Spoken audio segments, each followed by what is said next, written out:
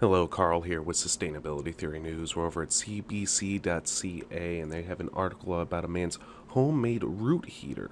It's basically a solar water heater that instead of heating a home or heating shower water or washing water, he uses the water to heat the root zone of his raised bed gardens.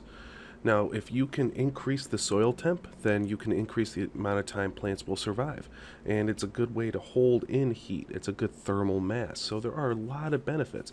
Lastly, it will help with seed germination in the early spring or season extension in the fall. So this is his simple design. It's a piece of metal corrugated roofing with some plastic piping run up the middle of the corrugations and then painted black because black will help absorb the sun's heat. He has a small circulation pump that pumps the water in between these pipes and into the soil around. Well, basically it's a closed system, so the water will lose some of its heat in the soil and gain heat back through the solar collector. Here's a picture of a different type of solar collector, and it's the same principle. You can still run the PEX pipe or copper piping through the soil root zone. And a third design using some recycled water containers.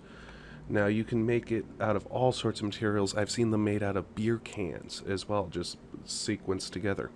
So I will link to this article in the description so you can read more about it. But if you want to learn more, I would research solar heat collectors or solar water heaters.